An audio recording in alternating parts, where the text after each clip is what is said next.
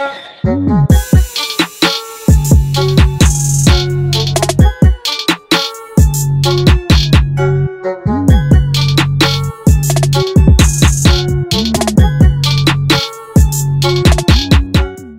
hate the word simplicity, but I think we all sort of like have this misconception of our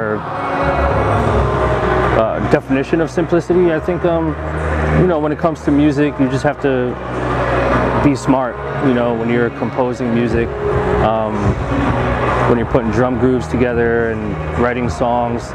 Just, you know, keeping it simple means keeping it good. You know, like, you don't want to overdo your melodies, you don't want to overdo your sounds and textures for the sake of overdoing them. You know, create good melodies, create good song ideas, good song structure, and follow your instinct. You know, like, good music doesn't have to have a million layers on it. Good music doesn't always have to have a million change-ups and fucking sweeps and side chains and a million synthesizers layered. You could do all that shit, and that's fun and cute, but like, I have songs that were literally four sounds that are some of my favorite songs that I've ever made. So it's not a matter of keeping it simple, it's a matter of keeping it smart. You know, the way I look at it is, when I compose music, I look at every single instrument as a musician on a stage, right?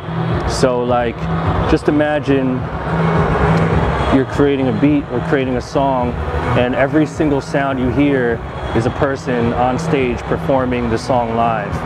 So I have a drummer front and center. I have a drummer in the center in the back, right? I have a vocalist front and center. I have a bass player to the left. I have a guitar player to the right. I have a keyboard player to the left. I have a guy on the right hitting congas. And that's it, you know?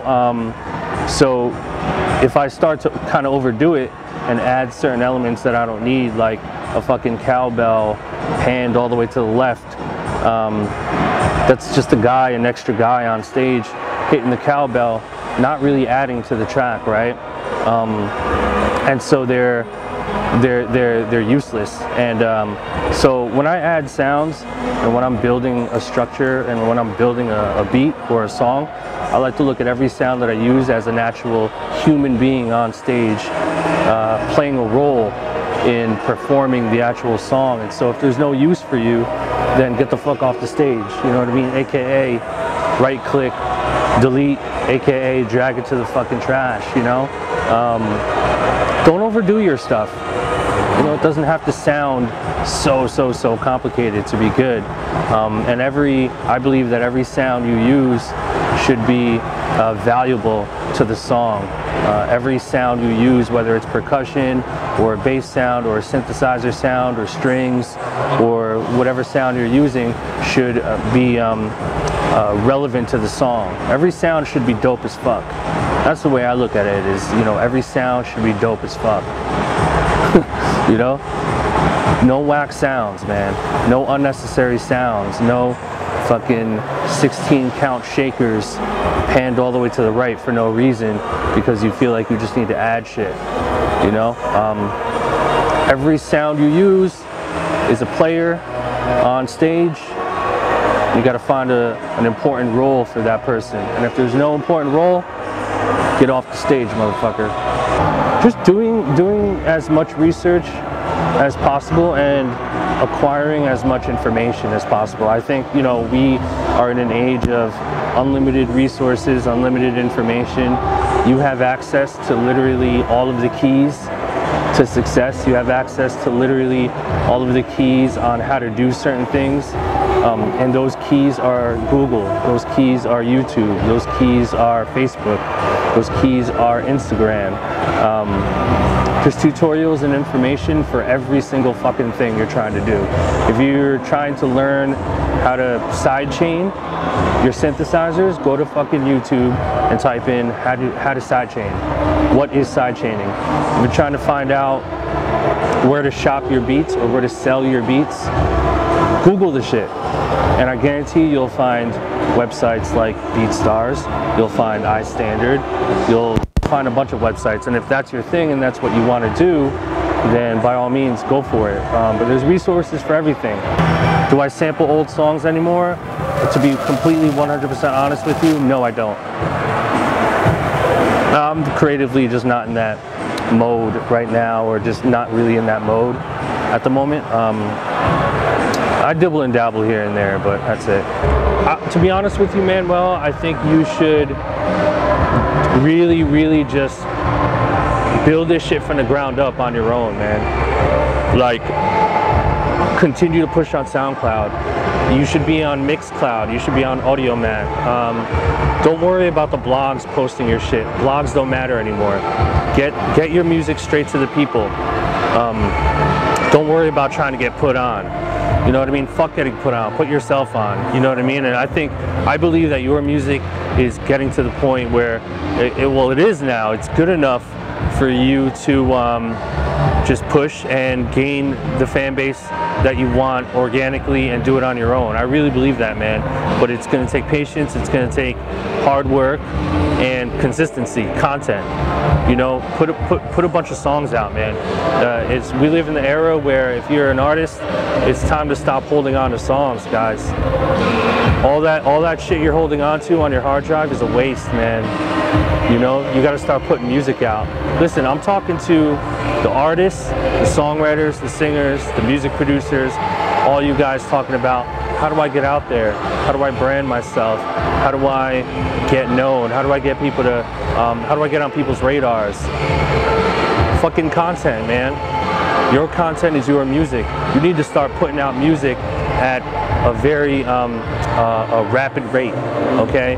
The days of, ooh, I'm announcing my album, and then I'm gonna announce an October release, and then I'm gonna put a whole album out on fucking October 15th, and then October 15th comes and no one fucking cares about your album. Why? Because they don't know you yet. They don't know you yet. It's too much for you to ask a stranger to listen to your 15-track, you know, 65-minute album when they've never heard a song in their life. It's just too much for you to ask of people. I don't care if the fucking cover looks great. I don't care if you've been posting it on your Facebook every day. People do not care. Why? There's too much fucking music out there for people to care. People swipe away. If they see something they don't know, they swipe it away. If they see something they like, they swipe it right and they save it and they listen. No one cares, man. You gotta get people to care. And the only way to do that is to put out content. Your content is your music. So what I would do is I would put a fucking new beat out every day. You know what? I want some of you producers to try this. Okay? Try this shit. You have a SoundCloud page. You should have a beat thread page too. Okay? This is what you do. Make a beat in the morning. Make 5 beats, right? During the day. And then post a beat up at 5 p.m. every day. Post a new beat up 5 p.m. every day, and do it every fucking day. Do it 30 days a month, 31 days a month, 365 fucking days a year. Put a new beat out every day, one beat, boom, boom. I don't care if it gets 10 listens. I don't care if it gets 100 listens. I don't care if it gets 1,000 listens, right? Create a cover, create artwork for the beat, put it on your SoundCloud, put it on BeatThread, tweet it, Instagram it, do an Instagram video with the artwork, with the clip, put it on Facebook, and do it once a day. 5 p.m., 4 p.m., 3 p.m., any fucking time. Just put a beat out every day. Weekends too. That's my fucking challenge to all of you producers asking me how do I get put on. Put a new beat out every day. And it doesn't matter if it's your best beat, your shittiest beat. The truth will come out. If you make 5 beats, 7 beats per week, and one of those beats out of the 7 are good, but you post all 7, and one of those beats gets 100 plays, and the other 6 get 10 plays, you have your answer. The other 6 suck, and the one that got 100 plays is probably your best one. All right, but you'll never know unless you put the shit out. That's the problem, guys. You guys don't know what level you're on because you're not fucking putting anything out. You're not showing people. You're showing your girlfriend. You're showing your boyfriend. That's cool. You're showing your mom, your dad. That's fine. You're showing your brother. That's cool. You're showing your best friend. Awesome. Cool story. Put that shit on fucking SoundCloud. If it's good, people will come. If it sucks, people won't. So the only way for you to gauge on if you're good, and the only way for you to really start gaining a following is by putting out a new fucking song every day. Do it. Do it. And if you can't make a beat every day, well then you gotta just work with what you got. You gotta try to be consistent and do it. But what I suggest is, if you're really serious about this, make time every day to make a beat and post that bitch. Post that bitch on SoundCloud. Do it for a month. All right, that's what I ask you guys. Make a new beat every day and post it up and do it for 30 days straight. 30-day fucking BLAP God challenge. All right? And then in 30 days, let me know what happens. Report back to me and let me know what happens. Right?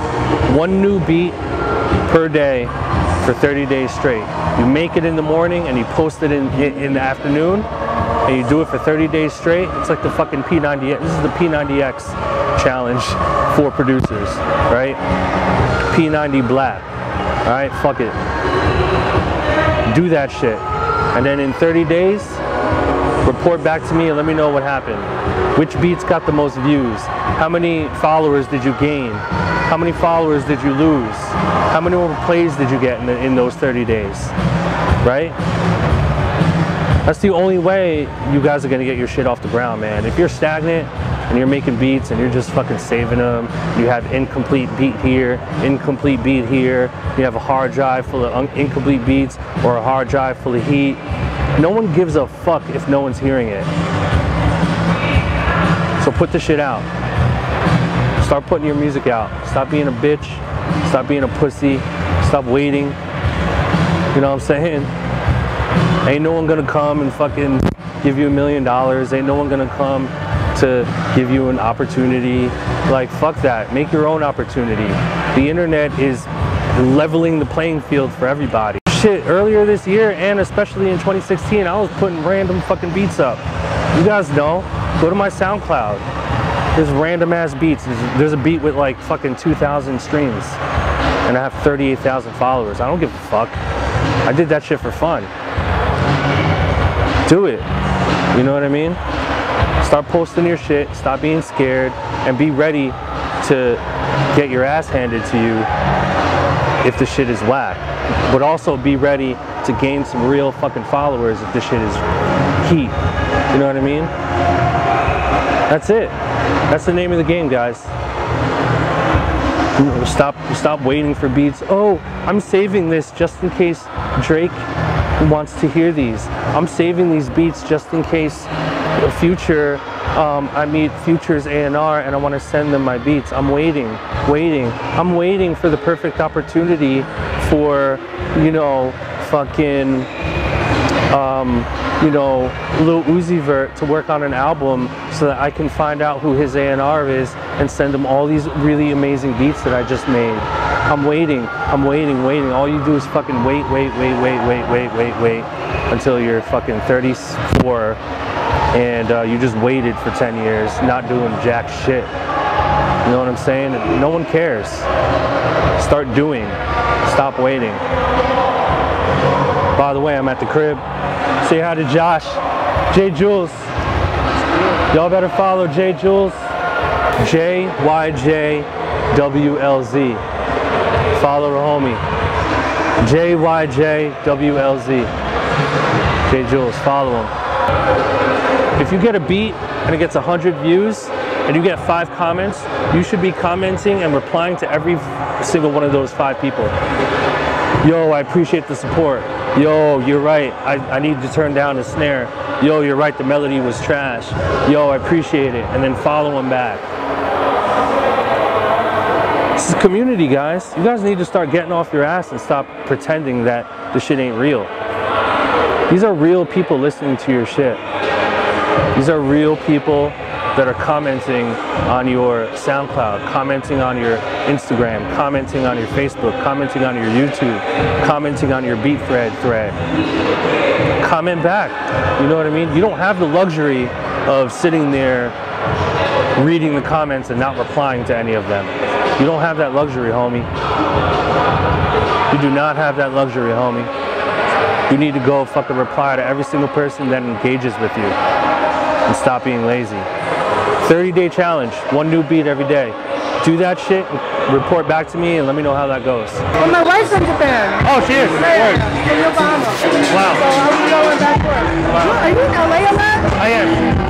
Yeah. Well, I understand the hustle from so many different aspects. Like most rappers can't make money if they're not rapping. True. If they're not making albums. Most producers can't make money if they're not producing hits 24/7.